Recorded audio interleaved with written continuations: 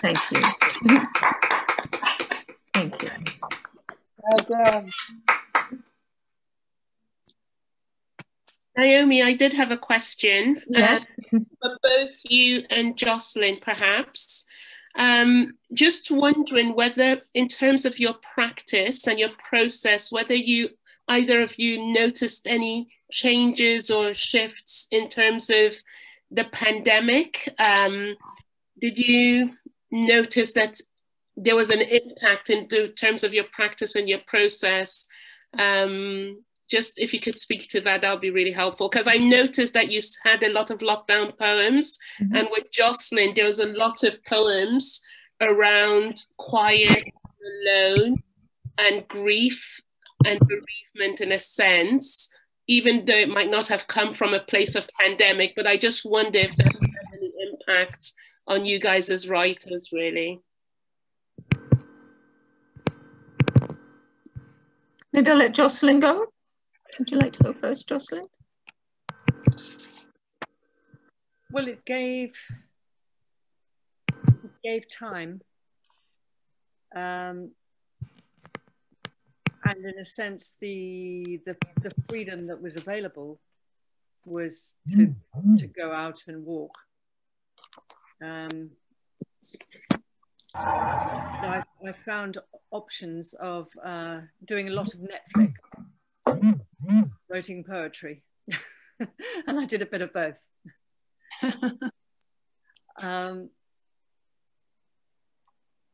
And then I found that communicating with people who were in very difficult situations. I'm just having a good time here. I can switch this off. Sorry, Nev.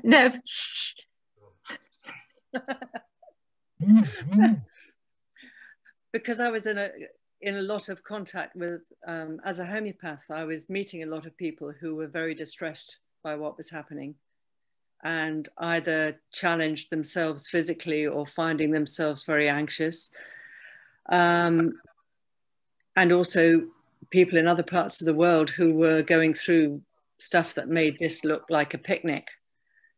And it wasn't necessarily even to do with COVID. Yeah, it forced me to go inside, which was good. I'm not sure that I can say more than that. Maybe I'll think of something more when Naomi speaks. Thanks, Jocelyn. Thank you.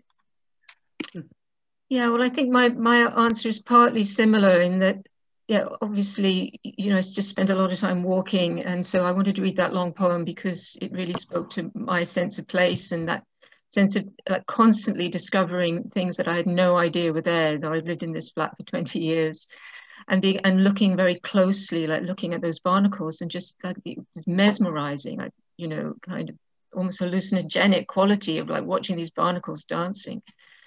So that happened, this kind of microscopic and local, and then there was that dizzying sense of, you know, the global.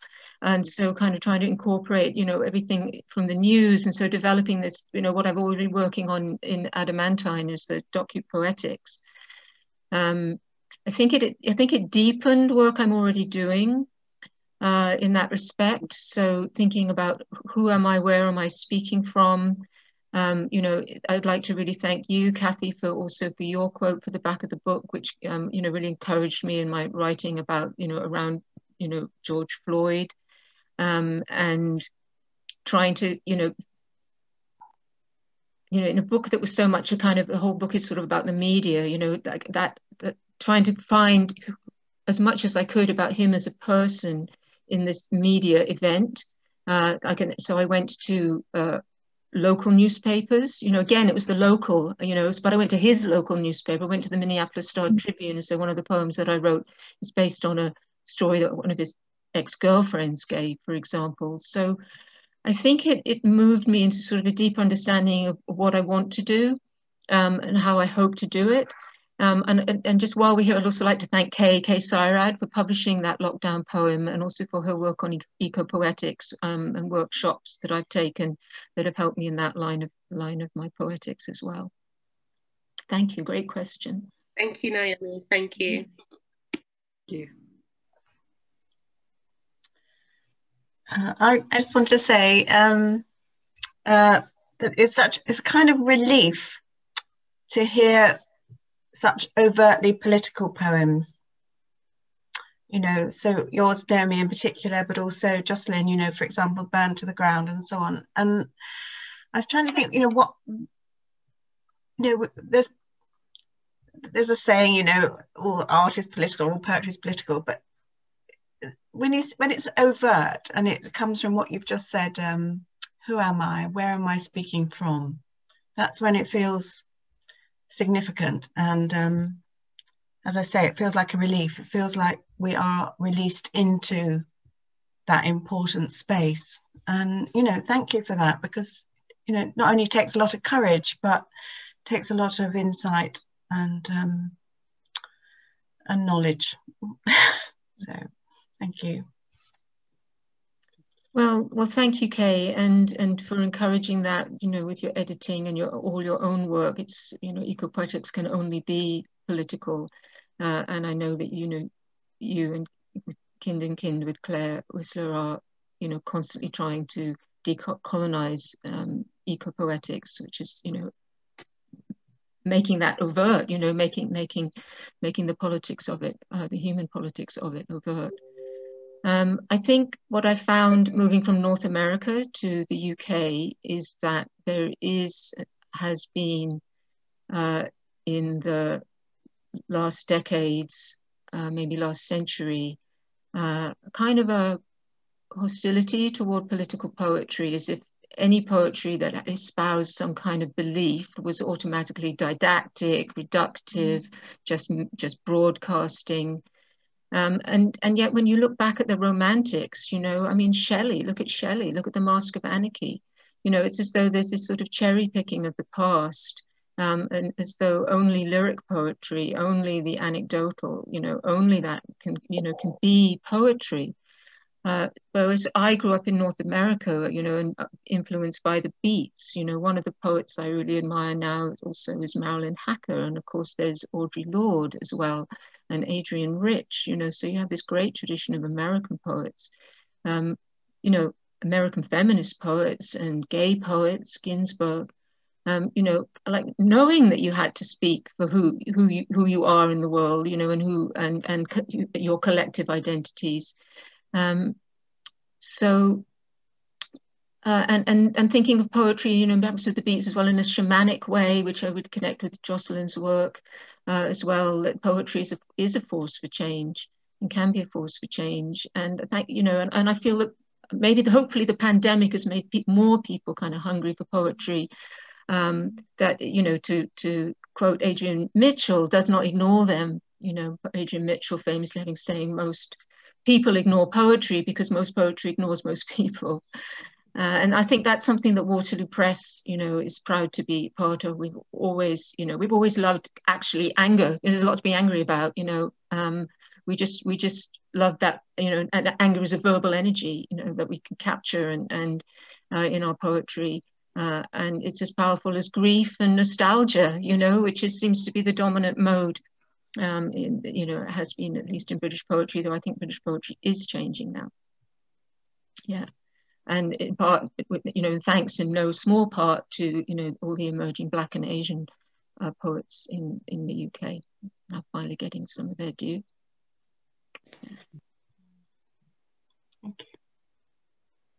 Sorry, rant over. Well, maybe as Naomi's dad, perhaps I could. I mean, listening to the poetry spoke very deeply to me. And I'm speaking from Vancouver Island on the west coast of Canada and British Columbia. Listening to the poetry, I don't really have a question. I don't have questions. I'm not a poet. I'm not a literary person. But but for me, because of my own work, I sort of recognize the themes of human rights and social justice, environmental concerns running through them. And having taught in universities for a lot of years, particularly in schools of social work, teaching social policy, it's really struck me that the questions that are being raised here in the poems should really be required reading in other disciplines other than creative writing and English.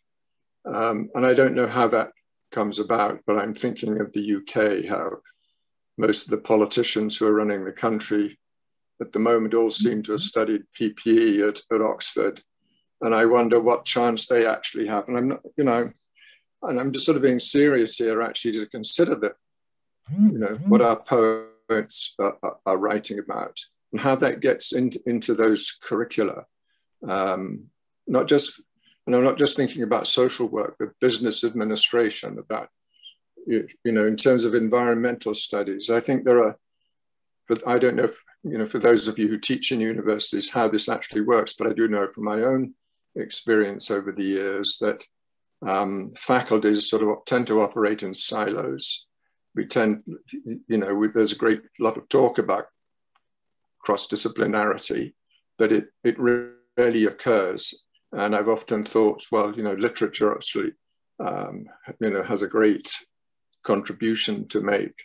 And I would like to see, you know, the poems in this collection, and I'm doubtless others, actually be shared much more widely in the context of ensuring that young people are actually come face to face with these realities expressed through poetic means.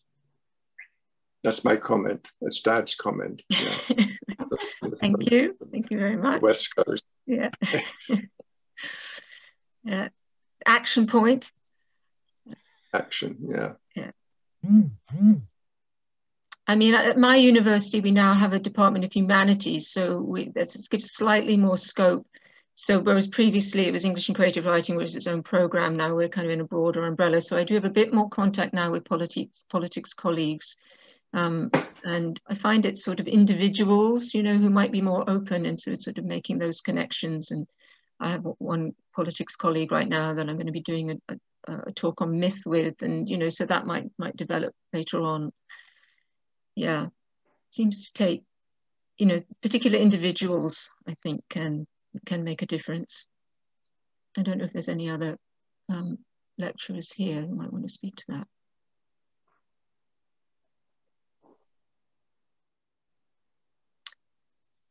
Are there any other questions? Anyone who might be feeling a little shy but want to write something in the chat, or shall we say goodbye? Okay, well, I think what I've actually forgotten to do, I'm very sorry, even though I plan to do this, is put all the book details in the chat. So you can buy the book by going to Waterloo Press. I think that's probably the easiest way of doing it. You can buy both books. If when you get to the checkout, you'll ask you for a coupon code. If you put in the words book launch in capital letters, book launch, that will give you £2 off each book. You could actually use it for any book on the site, but please don't. It's not kind of, yeah, that's, yeah, but I haven't figured that out, I haven't finished that yet, but yeah, you can, but very welcome to buy any books on the site, obviously. And we'll get them sent out to you this week. Okay, thank you very much, everyone. Thank you again, Jocelyn. Thank you, Simon. Thank you, everyone who commented. And I shall say goodbye. Thank you. Thank you, everyone, for being here. Mm-hmm. And thank you, Naomi, so much. Good night. Thank you. Thank you. Thank you.